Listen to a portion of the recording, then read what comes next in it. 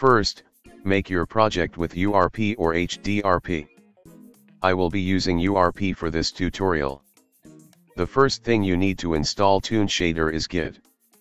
If you do not have one installed on your computer, just go to this website and install it on your PC.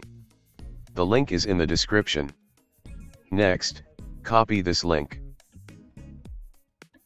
Open Package Manager, and click the plus icon. Choose Add Package from Git URL. Then paste the link and click Add. I will be using Leonard as my model. Now make a material. Change the shader, Universal Render Pipeline, and choose Toon. Assign the material to the object you want. In my case, I'm going to put it on every part of my character.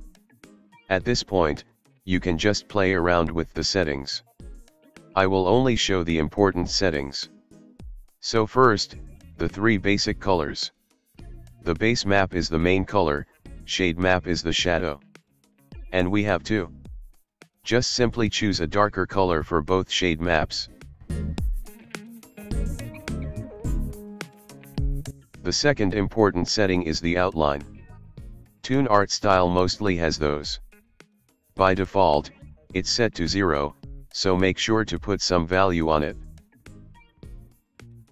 And that's it, the rest is up to you. The default value looks good already. But just play around with the settings to find some good combinations. And that is all for this tutorial.